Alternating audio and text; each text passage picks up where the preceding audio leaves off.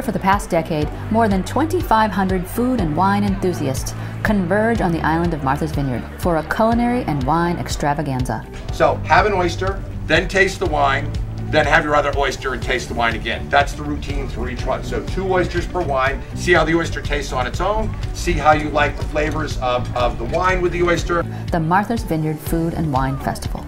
4 days and 3 nights of celebration. Salute to all. Carefully curated wine and innovative cuisine, drawing inspiration from the rich farming and fishing tradition on the island.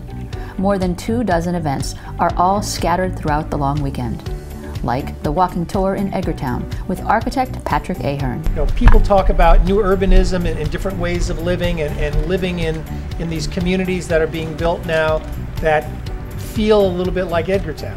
And Oh Shucks at the Edgartown Yacht Club, offering local oysters paired with French classic wine and lively stories. 95% of the oyster farmers in the world don't breed oysters. Most in the past, of course, it was just wild harvesting. Wine first, then oyster, wine wine. first, and another oyster. Yeah, so that's not a bad cycle. This was incubated 11, 12 years ago with some thought of celebrating the farmers of the vineyard. So our first few years was, celebrating the harvest that's going on here, and we wanted to do it in this incredible time of year of October, not expecting what we'd get here on our 10th annual of 70-degree days. Exactly. Perhaps one of the most anticipated events of this 4-day festival is the Grand Tasting, and it is held right here at the Harborview Hotel.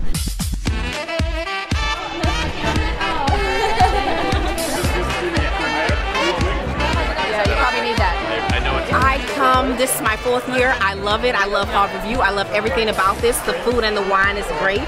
I have my favorites, but it's so great to see the new competition here, and everything's great. I love it. So here you have the dry ice. It's going in over the aroma. Yes.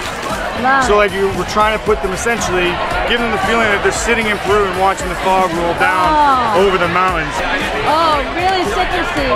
Beautiful, thank you. Enjoy. It's a blend of 60-40 Pinot Nero and Chardonnay. This anticipated fall event on the island is not only a delicious time, but also helps local charities, including the Agricultural Society's Farms program and the Farm to School program, Island Grown School. We were happy we got to attend this 10th annual festival. To find out more about next year's festival, check out mvfoodandwine.com.